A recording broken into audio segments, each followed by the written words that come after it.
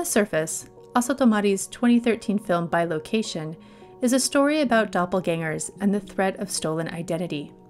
Shinobu, our protagonist, is an aspiring artist that has withdrawn from the social world to focus on creating a masterpiece that she hopes will be her breakout work in the art world. This focus is interrupted one day by the chime of her doorbell. Answering its call, she meets her new downstairs neighbor Masaru, and, as she puts it, the encounter changed her life. Shinobu and Masaru fall in love, get married, and move into his apartment. In order to juggle her new domestic responsibilities and still pursue her artistic aspirations, Shinobu keeps the upstairs apartment as her studio, hoping to finish the work that may launch her career. Soon after marriage, however, Shinobu discovers that she has a doppelganger in her neighborhood, what the film calls a bilocation. Joining a secret group of others with bilocations, Shinobu uncovers a truth that shakes her to the very core. In his work on doppelgangers in Japanese horror cinema, Professor Stephen Brown traces the historical lineage of doubles in film and literature, both in Japan and elsewhere. Likewise, in its opening scene, Asato's film itself cites the biblical origin story of Cain and Abel as twin doubles, positioning the film in a framework of transnational discourse. However, as Professor Brown points out in his work, Asato's film reworks the tale of male rivalry as a story of female rivalry, and, in his words, a woman's struggle with her own self-image come to life. In this video, I asked Professor Brown to speak more about his interpretations of Asato's film, with the theme of doubles and doubling reveals about contemporary social anxieties, and for his insights into the medium of Japanese horror cinema. Hello, I'm Colleen Laird. It is my great pleasure to speak with Professor Stephen Brown, a scholar of Japanese film, transnational cinema, and sound studies in the Department of Comparative Literature at the University of Oregon. Today we'll be discussing Asato Mari's 2012 film Bilocation, which Professor Brown discusses at length in his most recent book in a chapter entitled Double Trouble, Doppelgangers in Japanese Horror. Stephen, it is a delight to see you, and thank you so much for joining me. Thank you so much for having me, Colleen. It's great to discuss one of my favorite J-horror films of all time with you. Thank you so much. I also really love this film, and I think we're going to get to that in a moment. Now, since I've known you for a while, I think it's safe for me to say that you have a passion for Japanese cinema and Japanese horror film. So I'd like to start out with a bit of a multifaceted question, I guess, to get into Asato Mari's film. And that is, what inspired you to write about Bilocation in particular, and how do films like Bilocation fit into the larger scope of contemporary Japanese horror as a genre and historical trend? Well, one of the things I think that really intrigued me, I'll just start off by saying this, is that one of the things that intrigued me most of all, I think, about Bilocation is the fact that both the movie and the novel upon which it's based were the creative products of women. Bilocation, as you noted, was directed by Asato Mari. It was released in 2013, but it's an adaptation of a novel of the same name by Hojo Haruka that was published in 2010 and received first prize for the best Japanese horror novel of the year. And as I'm sure you're well aware, since you've done extensive work on women directors, there was a recent study of the film industry that showed that between 1998 and 2019, the percentage of women directors around the world only rose from 9% to 13%. But what I find interesting as a sort of horror specialist is that, generally speaking, it's my impression that horror movies are one sector of the film industry that's seen a steady uptick in opportunities for female directors that are sadly lacking in other genres. In addition to the director of Bilocation, I'm thinking of directors such as Australian Jennifer Kent, who directed The Babadook, that came out in 2014, a really nominal film. Other films such as A Girl Walks Home Alone at Night by Iranian-American director Ana Lily Amanpour, also came out in 2014. As well as Mexican director Isa Lopez, who directed Tigers Are Not Afraid, that was released in 2017. Sofia Takal, she's an American director who did Always Shine in 2016. And to this list, one could also add French director Julia Ducournau, who directed Raw in 2016, Belgian director Axel Carolin and her film Soulmate from 2013, not to mention directors such as Xan Cassavetes, who did Kiss of the Damned, Lee Yaniak, who did Honeymoon, and more recently, I don't know if you've seen these films, but Australian director Natalie Erica James directed a film titled Relic, that came out in 2020, along with Romola Garai. She's an English director who did Amulet. And all of these directors belong to this list of really standout female directors of contemporary horror. And this group of directors, along with many others that I haven't mentioned, have created what I regard as some of the most innovative horror films in recent memory, which have really contributed immensely to what one might describe as a sort of renaissance in horror cinema that we're currently enjoying. And I view Asato Mari as being part of this current movement of global horror cinema, featuring women directors. And I think Bilocation is certainly an outstanding example of this trend. But it should be pointed out that unlike most of the films that I just mentioned, which are largely independent horror films produced outside of the studio system, Bilocation is a studio film. It was produced by Kadokawa, one of Japan's big horror film studios, along with Toho, Toei, and Shochiku. And as you probably know, Kadokawa has a long history of producing J-horror films, including such standouts as One Missed Call, Chakushi no Iga Takashi film, which I'm trying to recall. Are you including that in your course when you teach it? No, I'm not.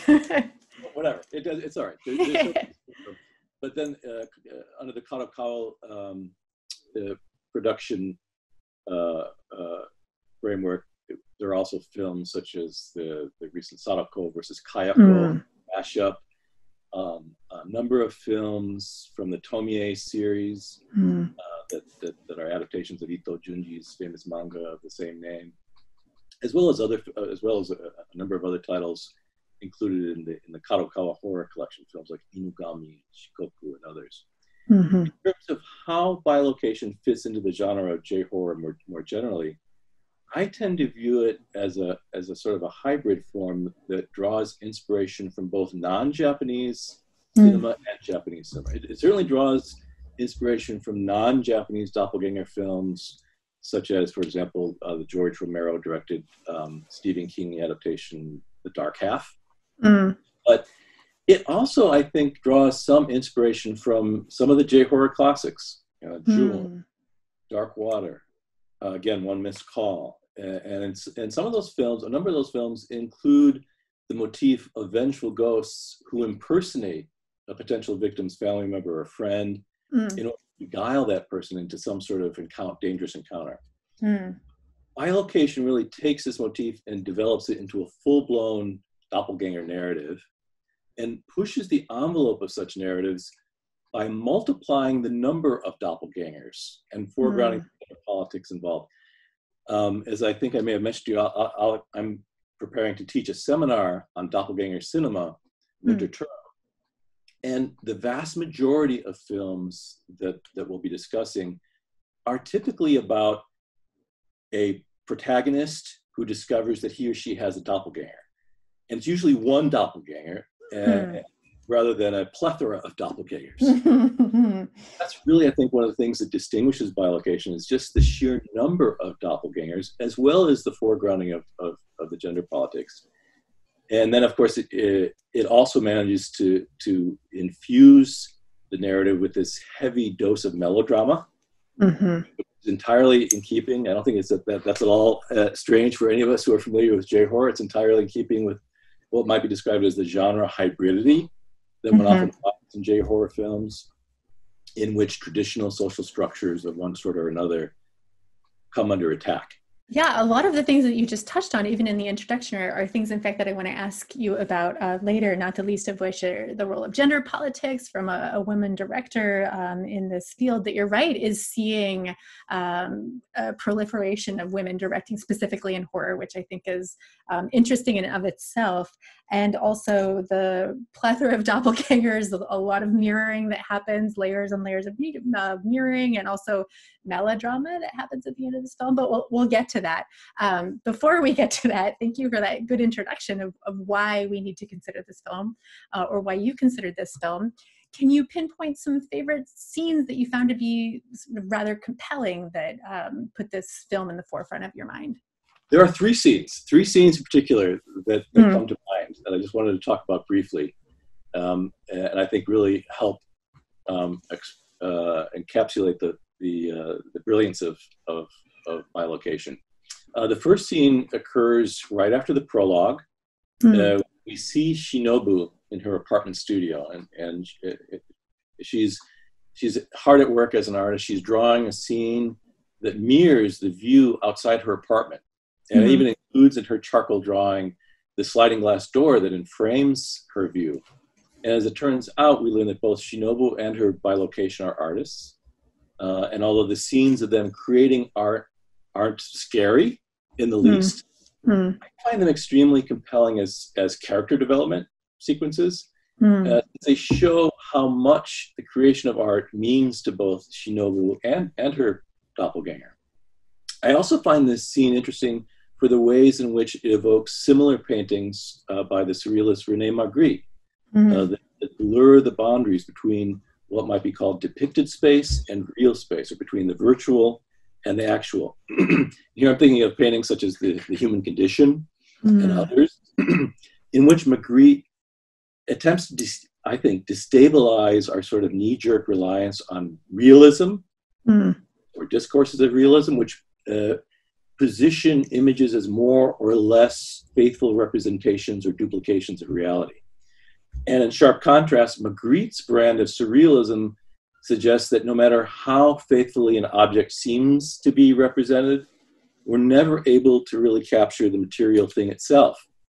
And so Shinobu's picture within a picture within the film, although it doesn't necessarily blur the boundaries between the virtual and the actual to the same degree as Magritte, but by invoking Magritte, Bilocation, I think, effectively intimates that it too, as a film, is engaging similar issues involving this liminal space between interior and exterior, between depicted space and real space, virtual and actual.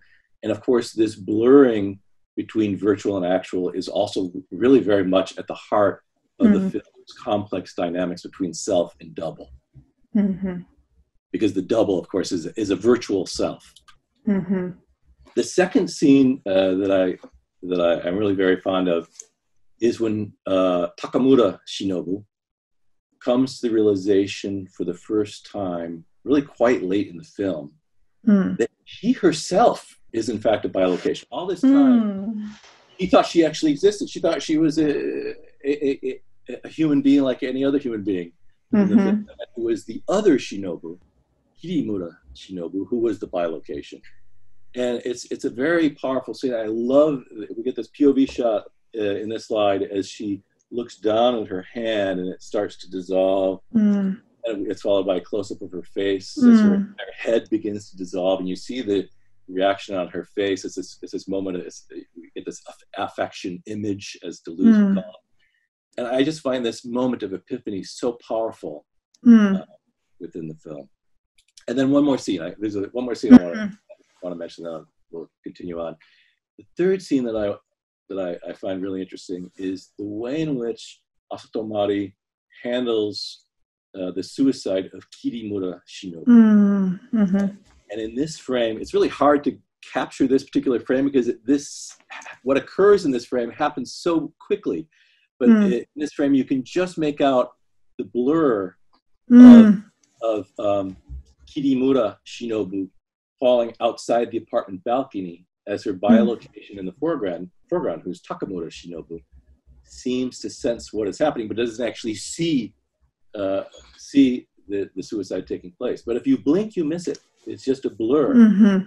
And just before this scene takes place, Shinobu and her bilocation, they meet face to face. Her bilocation offers to sacrifice herself if Shinobu will agree to assume her place in her marriage with Masaru. And of course, this is not at all what the original Shinobu had in mind, and she decides to end her own life instead, which she does by jumping off the balcony. And as soon as this occurs, the bilocation dematerializes, and it's uncertain if her last words expressing her love for Masaru are even heard by him. Of course, this is tragic melodrama to the extreme, and the are quite striking. But I find it incredibly moving every time I watch this particular scene, and I think it's very deftly handled. I love that you picked those three scenes because they're so intimately connected to. I mean, of course, the film as a whole is its own thing, but these, I feel you got to the core of the film, so I'm having a bit of an emotional response to that last scene. But the last scene is also mirroring the first scene that you showed us, where it's the view out the window. And that view out the window will, of course, become important for both versions of Shinobu in their artwork. As you say, the artwork is so important to them. But to end with another view out a window that's so tragic is I found to be quite moving. I mean, that's melodrama and quite profound, but there's an echo between those two things, especially with the relationship to, I think, the blurring between that which is virtual and that which is real. Of course, in the last scene, we have the real destroying themselves and the virtual lingering on for a few moments. And in your book, you also connect this blurring of the virtual and the real, of course, to the legacy of film theory and realism in film theory, taking us from Adorno to Deleuze in the book as well. So these all echo with one another. Thank you for that. So yeah, we've gotten quite into the film at this point, but I want to draw back for just a second and ask you a foundational question, which is the very first scene of the film.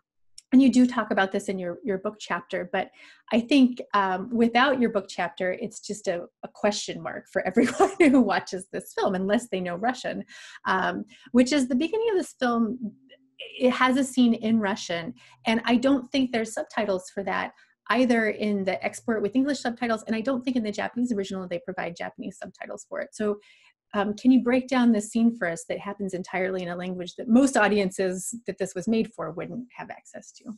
Адам позвал Еву, жену свою, и она зачала и родила Каина, и сказала: «Приобрела я человека от Господа, и еще родила брата его, Авеля, и был Авель пастырь овец, а Каин был земледелец. Спустя несколько времени Каин принес от плодов земли дар Господу, и Авель также принес от первородного стада и от стука их. И презрел Господь на Авеля и на дар его, а на Каина и на дар не презрел. Каин сильно огорчился, и поникло лицо его, и был Авель пастырь овец.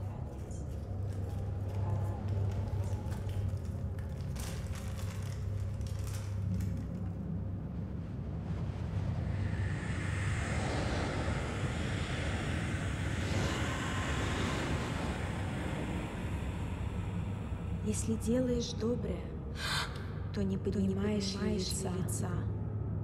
А если не делаешь доброго, то у дверей грех лежит. Он влечет тебя к себе.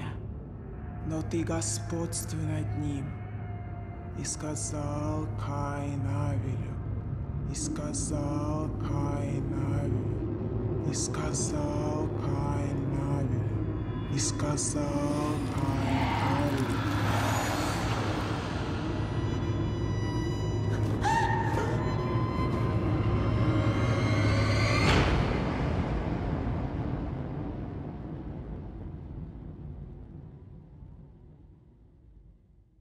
It is certainly, here's a frame grab from that prologue.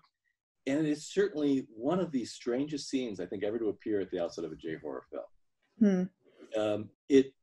Although one's first reaction may be that it's taking place in the Russian Orthodox Church, it's not actually a Russian Orthodox Church, technically speaking, since in the Russian Orthodox Church, they don't permit lay readers to recite the Bible or parishioners to sit. But it is a Russian Christian church, and it's located somewhere in Europe, and that's the only thing that's indicated in the subtitles to the Japanese Blu-ray is that it's somewhere in Europe. It's a church somewhere a Russian church somewhere in Europe, and the scene involves, as you mentioned, these untranslated passages. What's left untranslated are excerpts from the story of Cain and Abel from the book of Genesis, and these excerpts are being read aloud by a Russian woman and her doppelganger, her bilocation, who appears. But there's really, what's quite intriguing is that there's really no comparable scene in Hojo Haruka's bilocation novel. Nothing like that occurs in the prologue to her novel.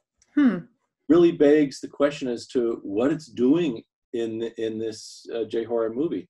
And one of the things I try to suggest in my chapter on bilocation is that if you're able to consult someone who speaks Russian, as I did, as you know, my wife is a Russian specialist, and so I implored her to help me translate what they were talking about. Yes. Or if you have the opportunity to read a scholarly analysis of the scene, such as in my book, it's hard to know what's going on. What is taking place is excerpts from the story of Cain and Abel are being read aloud, and then the bilocation starts to repeat those same excerpts. And what is being read aloud in relation to Cain and Abel resonates with the doppelganger narrative in bilocation, offering a story of rivalry, jealousy, displacement, and murder that really foreshadows how some of the characters in bilocation feel about their doubles and how some of the doubles feel about their originals. Almost every doppelganger narrative ever created, almost every one that I've ever come across, involves on some level what one might describe as a crisis of differentiation, in which the original tries to distinguish itself from the double, lest it be supplanted by the double. So rivalry and fears of displacement are sort of built in to the doppelganger narrative. But you have to ask yourself, it sort of begs the question, what dramatic purpose is served by leaving this important prologue about Cain and Abel completely untranslated? It's untranslated. I rely upon the Japanese Blu-ray and it's completely untranslated. It just says in brackets, I think, spoken Russian. It gives the location somewhere in Europe, something to that effect. And so I think, of course, it might have been more helpful if they had translated the prologue, but I think it actually piques one's curiosity about what's being said and how it relates to the film as a whole. And it sort of teases one. It teases the viewer with what you don't understand. And I don't know if the intent was to encourage people to do some internet research to figure out what is said in the prologue, or if it encourages people to consult their Russian friends to help decipher it for them. But it is actually an integral part of the film. It's not a throwaway scene. I'm glad I could help explain it. No, that's wonderful. It's so intriguing because I think I forget about that scene because there's no reference to it later in the film. It's a very unusual choice just to have something it does sow some seeds, I think, which we'll probably get to later about what might be important in the film, but it is such a bizarre choice. And because the language is not accessible to the intended audience, I think it encourages viewers perhaps, I don't know, it's just occurring to me now, to rely on visuals instead, right? Sort of, there's ominous sounds that are happening that makes it scary, and it's in a strange and unknown setting that's unfamiliar. And so you're just relying on the visual clues that happen. So it's the doppelganger who shows up and setting the precedent for the eye cue that will become a motif throughout the film. And then I think paper mysteriously blows in the wind or something, so you know something's kind of off there. But it sort of tricks, I think, the viewer into relying on visuals, which in my opinion, the film then totally subverts. You can't rely on that at all. So maybe there's also a trick that's being set up by her at the very beginning. Yeah, I think that's very perceptive. So again, this is sort of about the wrapping of the film, but it takes us deeply into some of these ideas. The poster image, as you talk about in your book, and anybody who's looking for the film will see the poster image first, or the DVD cover. It features this image of the conjoined doll, and I think you're bringing it up here. Yeah, it's this conjoined doll image, and I had some trouble deciphering this image throughout the film because their knees, I think, might be ball joints. So it's like this classic sort of knobby doll, but then I wasn't sure that was their knees. It's a very confusing image. But one doll has a green eye and one doll has a red eye, and that visual motif, that color coding, is of course very important in the film. But we don't have conjoined twins, but we have this visual image of a conjoined doll. So what are we to make of this connection between dolls and the doppelganger? I guess I would start by pointing out something that I don't talk about in my book. I just didn't have space to do it, but it's a connection that I was aware of while I was writing the chapter, and that is a connection to the work of German surrealist Hans Bellmer. And although I don't discuss this connection in my chapter on Bilocation, I do talk a little bit about Bellmer in a subsequent chapter on surrealist horror in relation to Miike Takashi's outlandish Yakuza body horror film Gozu. As you're probably aware, Bellmer is famous for creating this really grotesque series of ball-jointed dolls. He's really known for his ball-jointed dolls that have typically been read by scholars as an artistic tool of social critique against some of the racist stereotypes that were being promulgated by Nazi ideologues while Bellmer was living in Germany and working as an artist. And by photographing his dolls in a way that really underscores their grotesque and uncanny aspects, Bellmer intended them as acts of resistance against the Nazi regime at the time and its cult of the perfect body. Although I don't think the political connotations of Bellmer's ball-jointed dolls necessarily enter into Bilocation's citation of Bellmer, it's a very sort of subtle citation. I do think that conjoinment is relevant to the continuum of doubling that appears in Bilocation. As you said, we never encounter conjoined twins per se. There are no characters in Bilocation that are conjoined twins.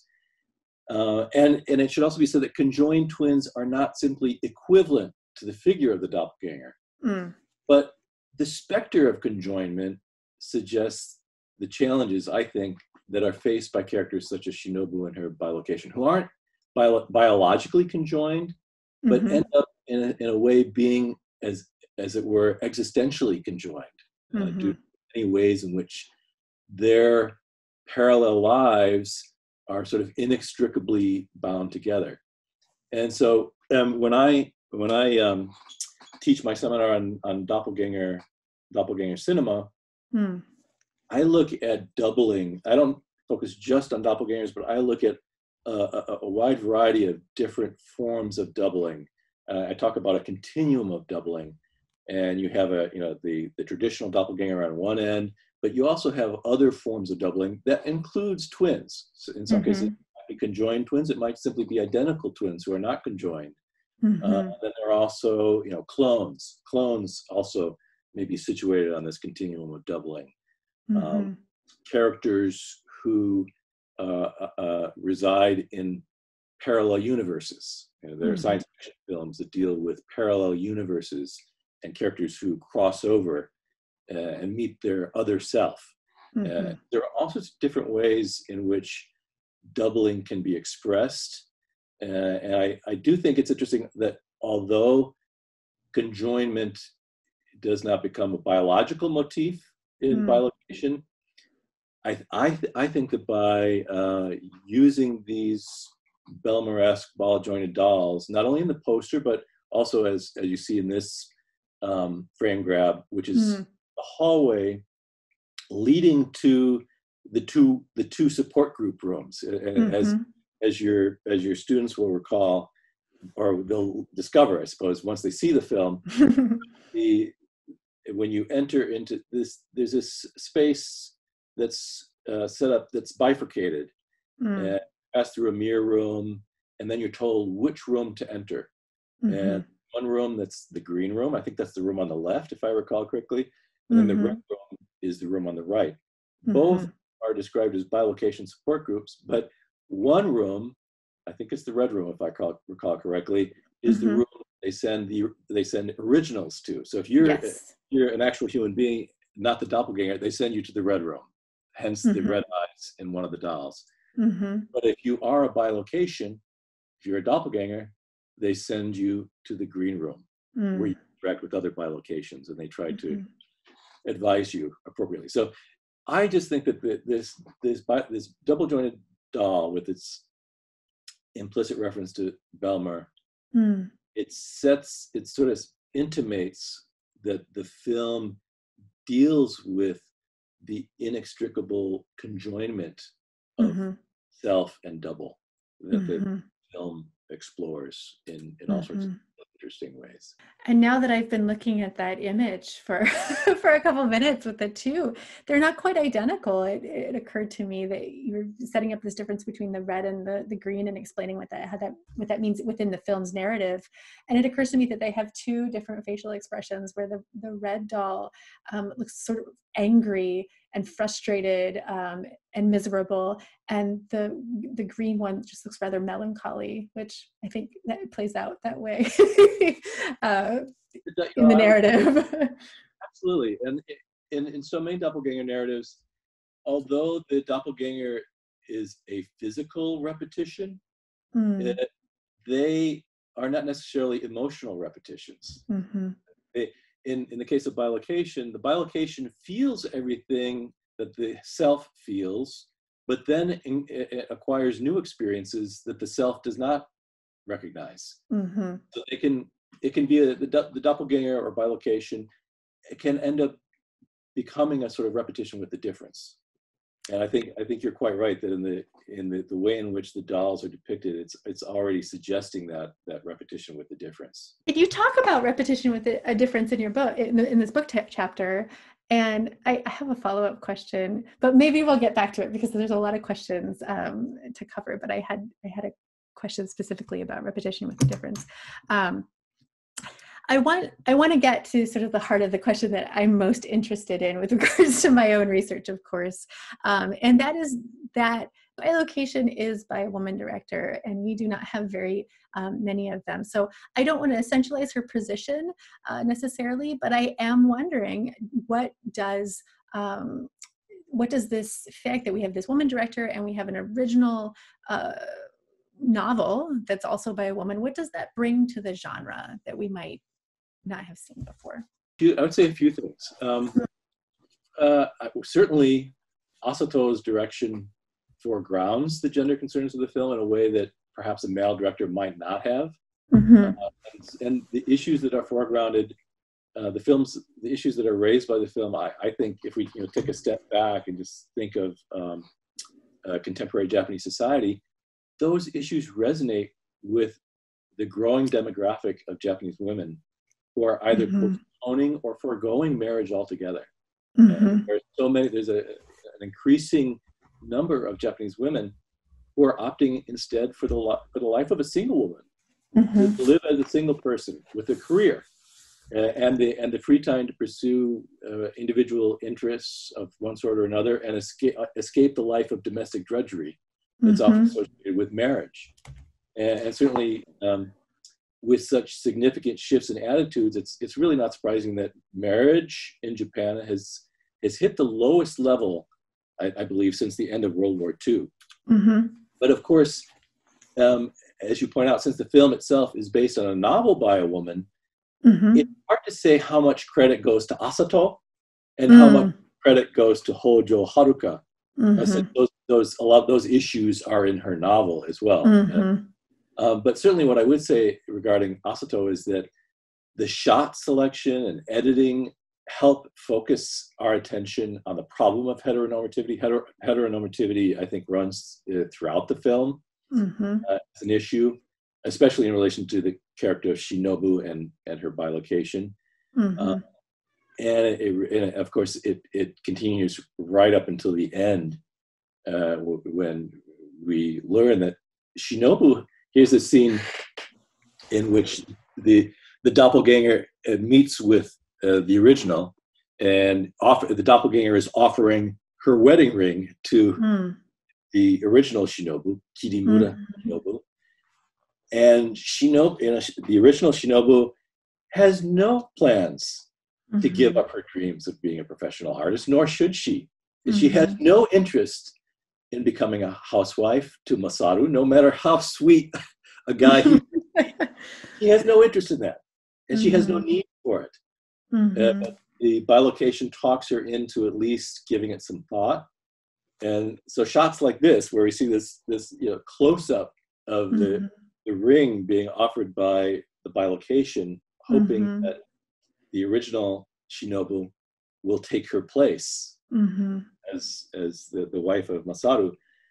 It really foregrounds the issue of heteronormativity in a major way, and that has to that's Asato calling the shots in terms of shot selection and editing. But in terms of how much, it's always difficult because film is such a collaborative art. It's always a challenge to figure out how much credit to attribute to each element of that collaboration. Was it Asato who's determining the precise shot that's used in that scene, or was it something suggested by her cinematographer? Of course, there's a professional film editor involved as well, but it's very collaborative. So we tend to enthrone the director in a sort of auteurist way, when we should probably being more of a collaborative effort. That's very true. I mean, these are threads that exist. It's a little bit weird to say this, but when I was watching the film, I really had this sense that I was listening to a new or a fresh voice, I guess I should say. So there is just something there. And I was listening to a talk by Laura Mulvey earlier this year for her new book, After Images. And somebody was asking her about gender and the gays, because you're always going to ask Laura Mulvey about the gays. And she just basically came back to it and said, I got to a point where I was pretty sick of film, actually.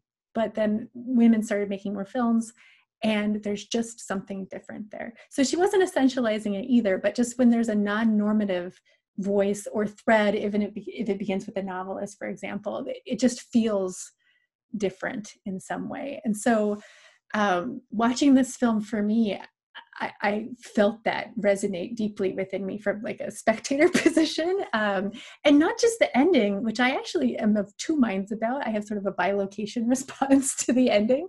There's an alternate ending. There is an alternate ending. I don't know if you're aware of I that. don't know that. What is it? It was re-released 2 weeks after the original film as Bilocation Ura. Bilocation behind it. Yeah. And in the alternate version, Shinobu, she commits suicide, but at the very end, the bilocation does not dematerialize. And it goes on further. It skips ahead. There's a flash forward, and 9 months later, she's pregnant. Oh, so it's not the ending that I prefer.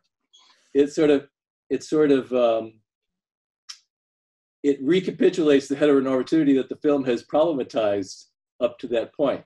And I'm not really sure why Asato felt compelled. I don't know if it was her decision or if it was the studio's decision, because it is a Kadokawa film. Right. that I was not able to, I was not able to sort of unpack the decision making behind re-releasing it in a second version with this alternate ending in which the bilocation survives and gets and has a continues on. Has a duplicate. As a yeah. In her own way. That's interesting. I had no idea that that was the case. I don't like that. I don't like that ending either. But it is interesting to know whether or not there was feedback about resistance to the sort of like anti-melodrama perhaps ending that happens, and whether she got some sort of feedback that, you know, audiences are going to like it better if you give them a happy ending perhaps. I was also wondering if I watched it, or when I watched it, there's an awful lot of explication in the film, sort of explaining exactly what's happening so that there's like no confusion about what could be potentially very confusing plot twists. And I also wondered if that was some studio pressure to you know, like, this is too confusing. Dumb it down a little bit, perhaps, yeah. Yeah, a little bit. But to get back to the ending, of course, we have this resistance to heteronormativity where, you know, she says, why would I ever be with someone I never even met before, right? And, you know, she wants to be this artist. So part of me was like, oh, I'm so team Kirimura right now. Like, that's, you know, be true to your own self. But I also felt this tremendous sadness at the end, because in some way it feels like society, and certainly I think contemporary Japanese society, pushes women into this choice. You can either be like the shufu okasan, or you can be a career woman, and you can't have both. And so almost in Takamura's case, it was like you can have it all. And so part of me was also team Takamura for the same reason, is that yes, it's heteronormative, but it's also allowing women finally to just say, I can be successful and also happy with a very nice relationship. So I feel two ways about it. I understand your the difficulty in choosing which side to be on. I think the complexity of those choices I think that's what Asato presents so wonderfully. Yes. We feel the dilemmas that both Kirimura Shinobu and her doppelganger Takamura Shinobu are feeling. They're both caught. I mean, and because although Takamura Shinobu may seem like she has it all, nevertheless, she realizes, as she comes to the realization that she's a bilocation and she's living someone else's life. And so she offers to give up her own life. So she has her own dilemma. Yeah. And so they're sort of caught. They're caught in between. They're both sort of caught in this double bind. And there doesn't seem to be there's the way the original version of the film ends. It of course ends tragically. So there is no easy solution, even if the bilocation at one point seems to suggest a good solution. But now that you say that, I think what's so refreshing, even though there's tragedy, what's so refreshing is that there's a choice, and they both get to make the choice that feels true to them ultimately, actually. And often in horror films, it's women who don't have a choice to do anything. So, I feel at peace now that we have a happy ending of sorts, even though it's not coded as such. So I want to get to the issue of sound, because of course sound is a major theme of the book that you've written. And previously you've given this wonderful analysis of sound in the films of Kurosawa Kiyoshi, which I encourage everyone to read. And having read that chapter before this one, now my ears were open to the role of sound in this film. So I was a little bit attuned to it. And the film starts out with some sound cues, not just the idea that we're in a different language and maybe we're positioning the visual over sound in this case. But later, that opening scene, which you showed a still from earlier in the slide, which is that there's a lot of sound cues. So there's the scratching of the charcoal on the canvas, and then there's the scratching of the hair, which feels very similar, and then there's the doorbell. So there's these sort of cause and effect linked mirroring sounds. So I'm curious about sound motifs in this film. I think really important details of the film's sound design. They're subtle, they're extremely important to the sound image relations of the film, particularly the doorbell, which almost comes, it's a very short little motif. what is it, ding ding ding dong or something. But it's musical, and it comes to function as a sort of leitmotif. And I would argue that it really functions as a leitmotif for Masaru.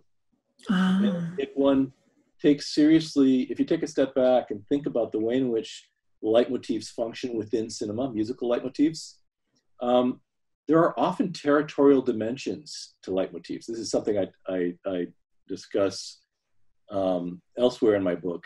Yes. And there are often territorial connotations that come into play when leitmotifs are used. At its most basic level, a leitmotif serves as a sort of signpost for a particular character. It often serves as a signpost for a character, which announces that the character is present or signals the formation of, or assertion of the character. But one of the things that I found very interesting in writing about leitmotifs and thinking about how leitmotifs function in J-horror, and this is something I discuss later in the chapter when I talk about leitmotifs in relation to Miike Takashi's short film Box, which is a film about joined twins, is that leitmotifs can be used to indicate not only that a character has entered or is trying to enter a particular territory, but in some cases also that a character is attempting to take control over a particular territory. Now, in a film like Jaws, that the shark leitmotif is much more blatant, more obvious. That it's when we hear the sound of the shark leitmotif, that dun dun dun dun dun dun dun, that even if we don't see the shark, we know that the shark is present and about to be territorialized a particular space. But I think that even a leitmotif as subtle and minimalist as the doorbell leitmotif in Bilocation may be serving a similar function. That is, we hear it repeatedly during the film, and if you think about it in terms of its territorial dimension, then maybe it suggests something about the micropolitics of those scenes in which Masaru keeps showing up and insistently ringing the doorbell. And in that context, in that sense, the original Shinobu's refusal to answer the door, since of course in the film it's her bilocation that appears and meets Masaru, and then everything unfolds from there. But the original Shinobu, the artist, she hears the doorbell repeatedly and she refuses to answer it. It's interrupting her artwork. It's interrupting her process. And so in a subtle sort of way, if we think of the leitmotif as being associated with Masaru, and if we think of some of the territorial dimensions of leitmotifs, it might be her refusal to answer the doorbell becomes a sort of active resistance, whether wittingly or unwittingly, to Masaru's advances. But what I find even more interesting about Asato's, what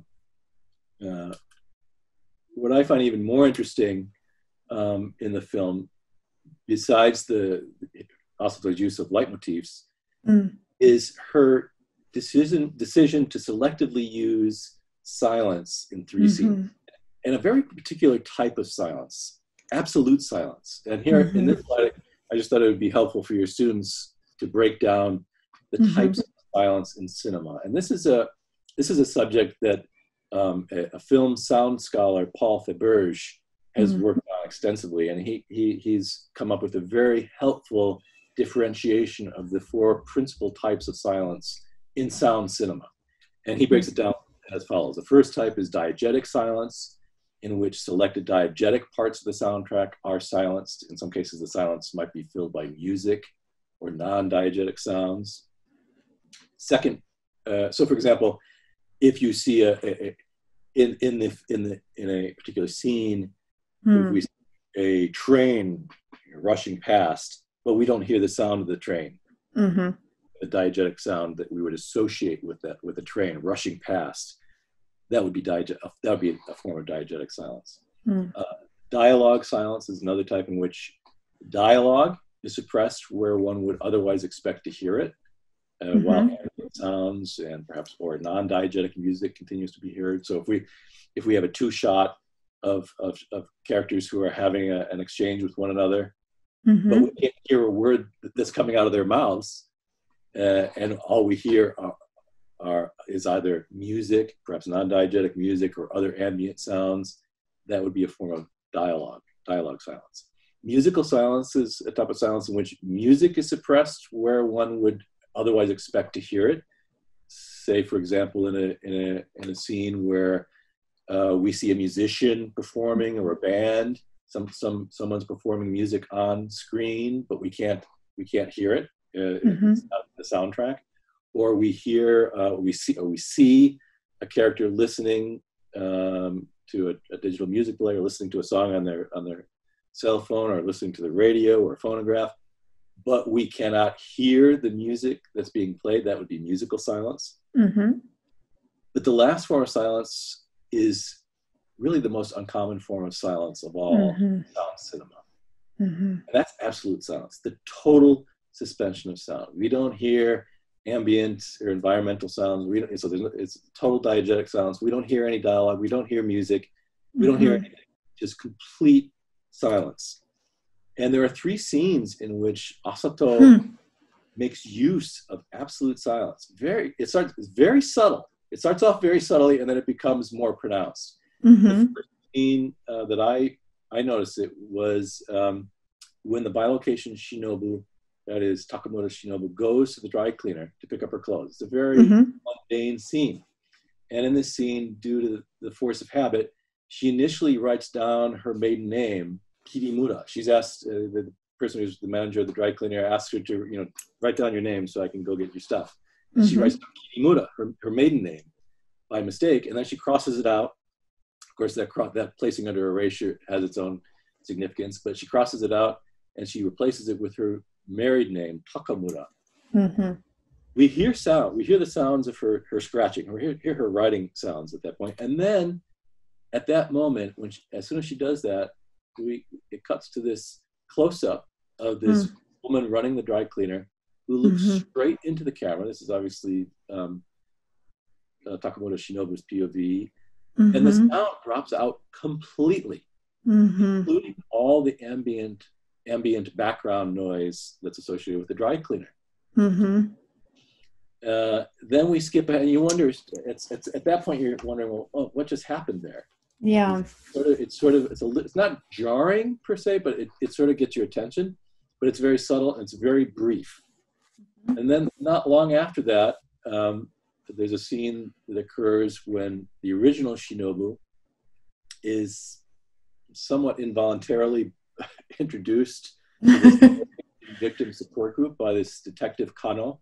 As the original Shinobu was walking past the large mirror that serves as a sort of test for all who enter. She gazes at her reflection, and at that moment, absolute silence is used yet again to underscore the moment. All sound drops out of the soundtrack. But the most pronounced use of absolute silence occurs close to the climax of the film. After the Bilocation Shinobu, there's this scene where she receives flowers from Masaru for winning the art competition. There's a certain irony that the Bilocation is a better artist than the original self. And so she wins this art competition. Masaru presents her with flowers. He reaffirms that now they can finally live like a proper married couple with all the heteronormative connotations that are clearly implied. Then it cuts to the original Shinobu sitting alone in her studio. And I just wanted to show you this clip and then unpack it a little bit in terms of its use of silence.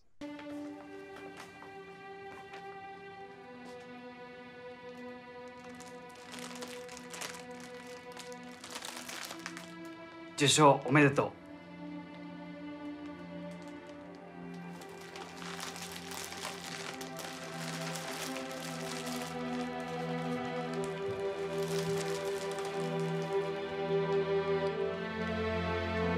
これでやっと夫婦らしい生活ができるな。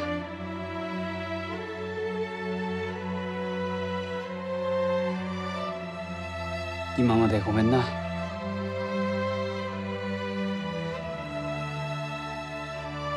私こそ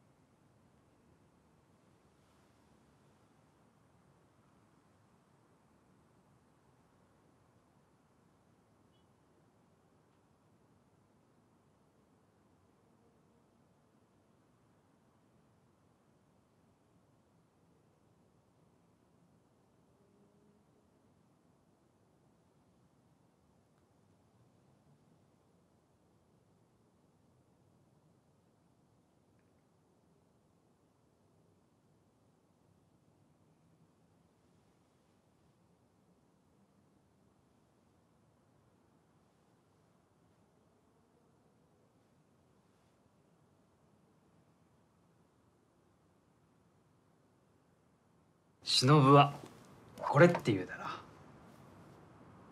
I find this scene so powerful in large part because of its use of absolute silence, because of its sound design.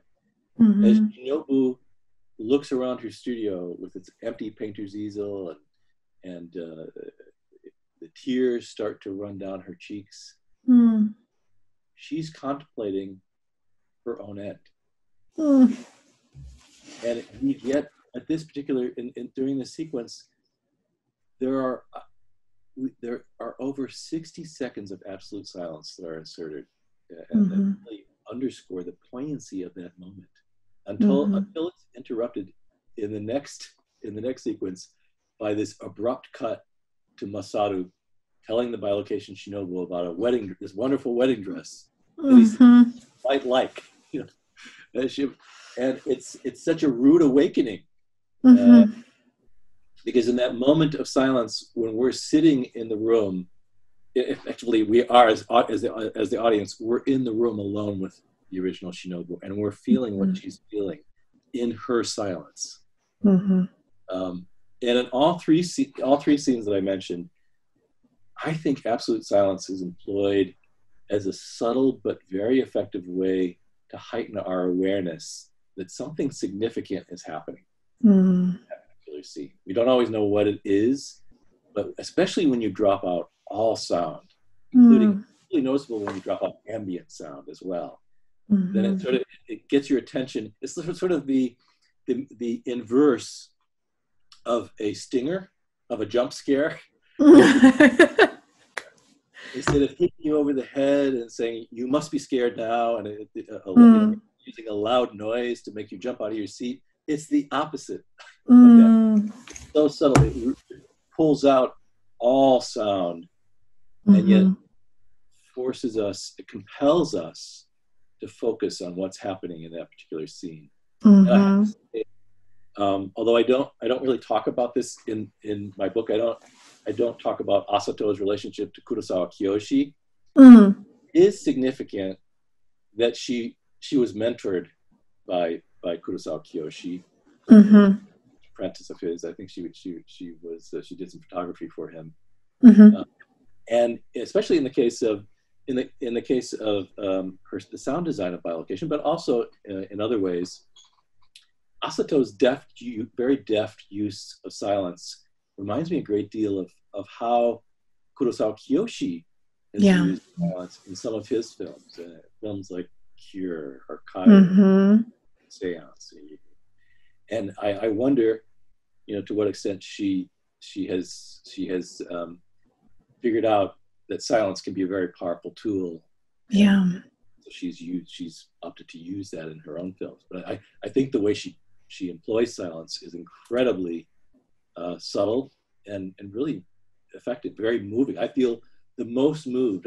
Before we started this conversation, we were both sharing our responses to the film and how it makes one weep. And every time I show this film, I've shown it multiple times now, but I have to sort of gather myself after I've watched the film, if I'm showing it to a class, because the tears are running down my face by the end. And I think part of it is the sound design. The sound design, moments like that make it even more powerful than if Asato had instead used a really sappy musical cue. Silence can be even more powerful than a musical cue in that instance. Yeah, it creates a void that I think, rather than creating a distance, helps us, it compels us to fill.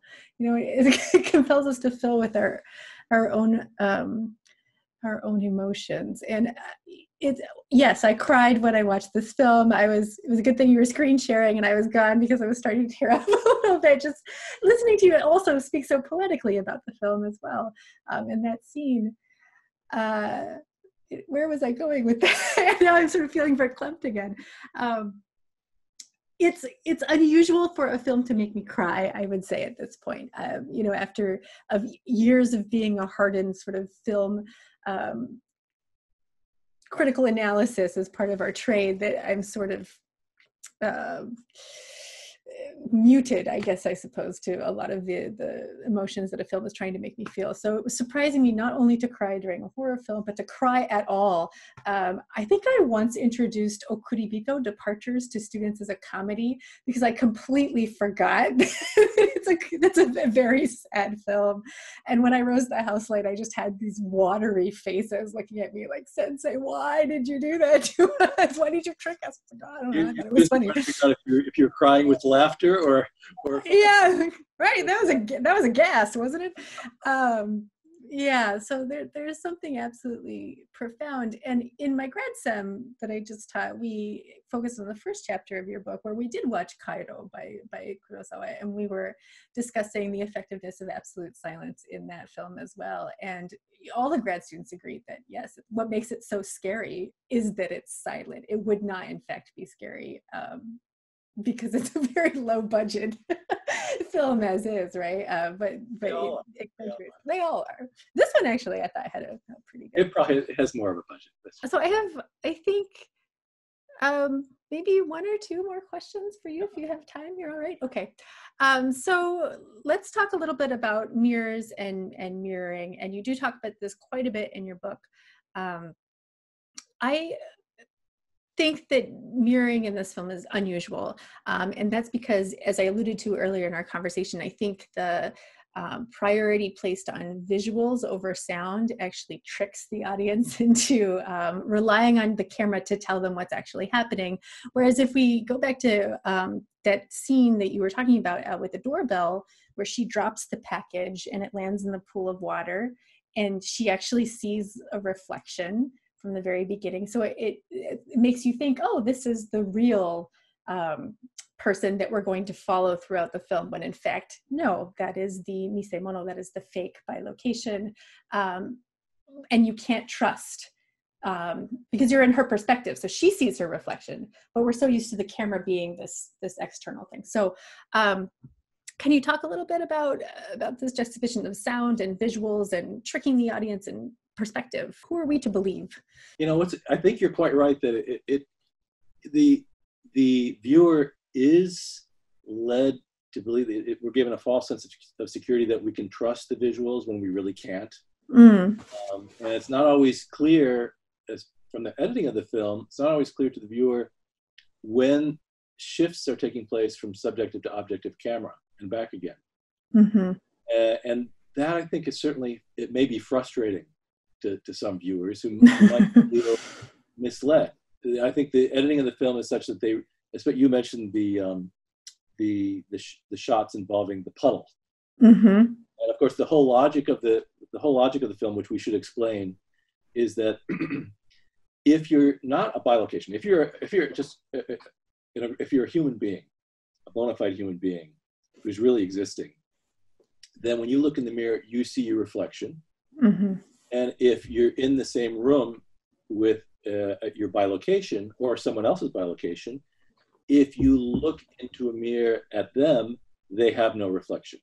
And so the device of the mirror comes to play an important role throughout the film. And they, at one point, the bilocation support group hands out these little pocket mirrors so that you can check to see if the other person, another person from the bilocation support group that you're interacting with, is really a human being, an original, or a bilocation. But it comes to be untrustworthy, because if you're a bilocation, when you look into the mirror, you see your reflection. And so there are these scenes, for example, the scene that you referenced near the beginning of the film, after the prologue, when Masato rings the doorbell, and actually we think it's the original Shinobu who answers the door, but it's her bilocation who answers the door. And when she meets him for the first time, they have this exchange, and we get a shot. We see an overhead shot of the puddle, and we see both of their reflections. We see Masato's reflection, we see Shinobu's reflection. So initially one might think, well, that must be the original Shinobu. But the problem is, what's not obvious from it is that that's actually a subjective camera. that reflection is the reflection from the perspective of the bilocation. Yes. And so that whole logic of, we're sort of led to believe that we can trust this logic of reflections, but then it's deconstructed because the bilocation also sees a reflection when they look in the mirror. And really, I think this duplicity, this visual duplicity, if you will, is an essential part of bilocation's sound-image relations. And in some cases, the way out of it is through voiceover narration or other sound cues. But there's also, one other significant guide that is there to help us navigate the film's many puzzles. And that's the character of Kagami. Of course, Kagami, whose name is a homophone for mirror and model, depending on the context it's used, plays an important role within the film and functions as a mirror of a different sort. It helps the audience further differentiate copy from model and bilocation from original. And so in the context of the film, when one of the characters recites the members' names, they're told whenever there's an interaction with members of the bilocation support group, that you have to recite all the names of all the members of the group. And if that group includes Kagami, then you're clearly a bilocation. That is, the people who are running the group know you're a bilocation. Whereas if the recitation of the names of the members of the group does not include Kagami, then they know that you're a real human being and not a fake or a bilocation or a doppelganger. So Kagami, in addition to the sound image relations of the film, which are slippery route, Kagami is the one sort of way in which is the one standard that's used to help us differentiate who is real from who is a doppelganger. So Kagami, as a character, Kagami, whose name is a homophone for mirror, functions as another kind of mirror within. Thinking about Kagami, he's the mirror. That's the one that's going to signal it, and he's also, I think, the most mysterious figure because he's the oldest member of the group, but we don't really know why he's there except for some philosophical idea he has about your other beings being just as legitimate as you, or maybe even more ideal than you. But he's also clearly a teenager. So if he's the oldest, did he join when he was 6? He's very precocious. He's wearing a mask. Yes. The film. I don't know why he does. I don't know what the purpose of that is. But when he reveals he has the scar too, and then it is. We don't know what that's from, or he doesn't have a bilocation, but he's sort of he's a cipher. Yes, but he's also kind of a litmus test. He is a device to help us differentiate original self from double. I'm intrigued by the male characters too, because we get these very fleshed out female characters, and then we sort of have these male characters who really aren't three-dimensional at all. So maybe that's also a divergence from the genre that we're getting. So you've laid out that there are this red room and the green room, and when the protagonist finally confronts herself in the red room, the costume here is distinct. So we have one in black and the other in white, and they're both dressed in suits. So is there anything underlying this color palette choice we have here? Yeah, it's certainly an overt yes. And if this were a traditional doppelganger film where the doppelganger is always set up as the bad guy, and certainly there are bilocations who are malevolent in this film, but not all bilocations are malevolent within the film. That's one of the interesting things about the film, is that we encounter some bilocations, such as the bilocation of Shinobu, who's clearly not malevolent in any way. And one could argue even the bilocation of Mayumi, the mother whose young son is in the hospital. There's this whole sequence involving the bilocation Mayumi, whom we think is trying to kidnap the son of the biological Mayumi, but she's actually trying to protect him. Yes. But the bilocation is trying to protect the son of Mayumi from harm. that's being inflicted upon him by his biological mother. So it's very interesting in the way in which the film presents some bilocations or doppelgangers that are malevolent, which is very commonplace in most doppelganger narratives, but it departs from those usual expectations by presenting us with doppelgangers who are not the evil id, the evil alter ego of the self. And so this use of the black and white, the costuming, the costume color coding here, if this were a traditional Hollywood doppelganger film, that I would say, the hero is the one wearing white and the villain is the one wearing black. But I wonder if the color choices here don't hint at something more complex, dynamics between the original Shinobu and her bilocation. And when I think about the color coding of the scene, I wonder if if it's trying to suggest something more akin to sort of yin-yang, intertwinement of contrary forces, sort of a bifurcation of good and evil. So I don't know, but I was curious what your take was on that. I like that yin-yang thing, because also what is her name? Takamura, who's on the left side when she's wearing the black suit, she still has a white blouse, and Kirimura has a black purse. So there's sort of like that little element of the other one. So I'm rather fond of what you just said. But I was also, this was just inspired by the screen grabs that you've provided today, which is, there's this scene, then they go back to the apartment, and then there's that tragic scene that we end on. And of course you have Kiriyama in this white dress, which to me in horror films signifies death, right? So there's this foreshadowing that it's not going to go very well for her, I think. But you have her in her apartment, and then you have that wedding dress, right? And so it only just occurred to me seeing it again now that not only is it maybe foreshadowing her death, but also this subversion of heteronormativity where marriage is also a kind of mini death. That's very interesting, because the editing is so deliberate. Yeah. After Shinobu makes this decision to end her life, it cuts abruptly to this close-up of this wedding dress in this glamorous layout with Masaru saying, "Oh, wouldn't this be great?" So I think there may be this sort of implied coding or deconstruction. And these layers of subversion, they're so interesting. You've switched who's the good guy, who's the good guy, bad guy, right? Switching that. And I'm glad you brought up the mother with her son too, because there's a subversion of normativity in that, where her breaking point is, I can't take my son, I can't take being in this hospital anymore. And she she almost tries to kill her son, and then she restrains herself. But that subverts the idea of the nurturing mother as well, right? So there's a lot happening.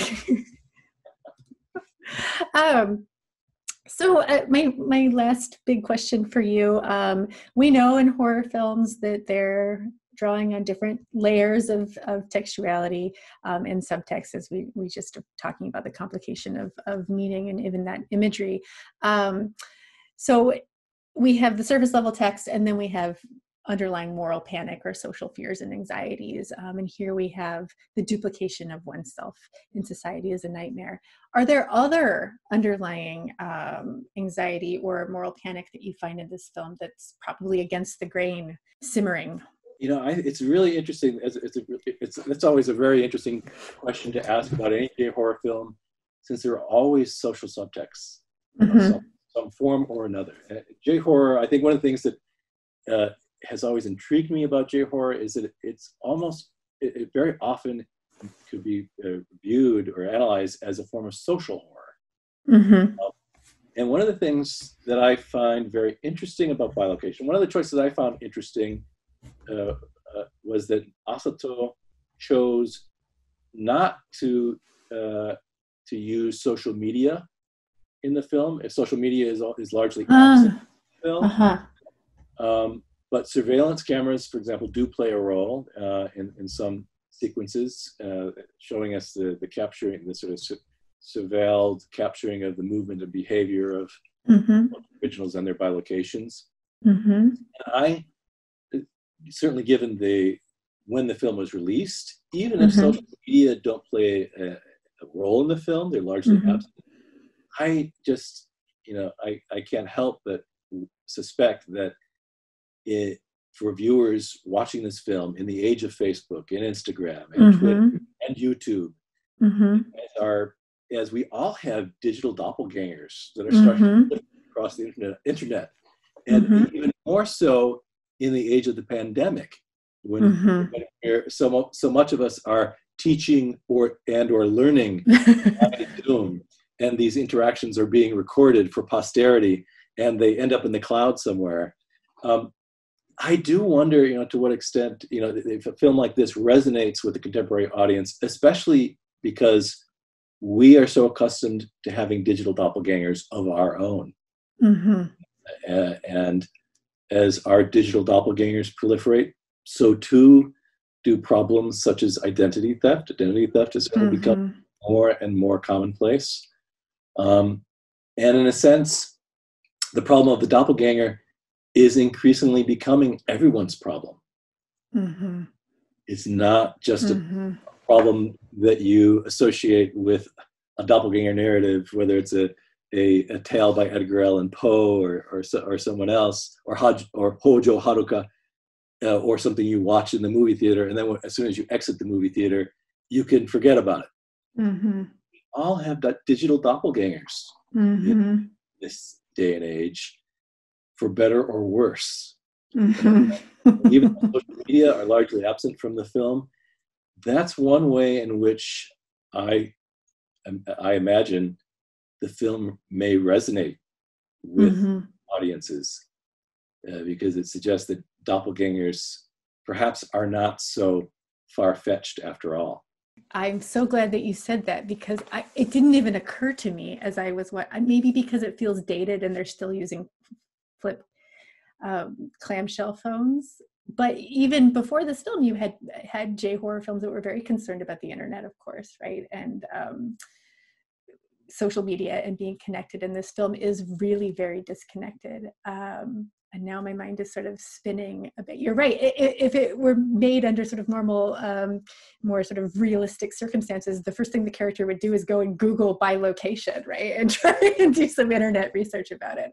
And there's no text messaging in this either. So, or at least not that I can recall at all. So, that's really, really interesting. It reminds me of what you talk about in your very chapter of one of Deleuze's aspects of the frame is that which is not in the frame is just as important as what is in the frame. And yes, the world of the social technology is not here. Well, Stephen, I have one-off quick question for you, because you mentioned that you're teaching a class on doppelgangers this coming term. And I'm wondering if you could just recommend some more films about you talk about Box and you talk about doppelganger and you talk about bilocation in this chapter. Do you have other recommendations for people? Absolutely. Too many. Too many. I've compiled such a long filmography of doppelganger films. It's amazing, but I'll just mention a few. Enemy by Denis Villeneuve, I think is really outstanding. It's a subtle, low-budget sort of interrogations of the doppelganger with Jake Gyllenhaal, history professor who discovers he has a doppelganger. Also lives in, I think he resides in Toronto. He discovers he has a doppelganger who's an actor, and it's really brilliantly done. Going back further, films such as The Dark Half by George Romero, that's a Stephen King adaptation.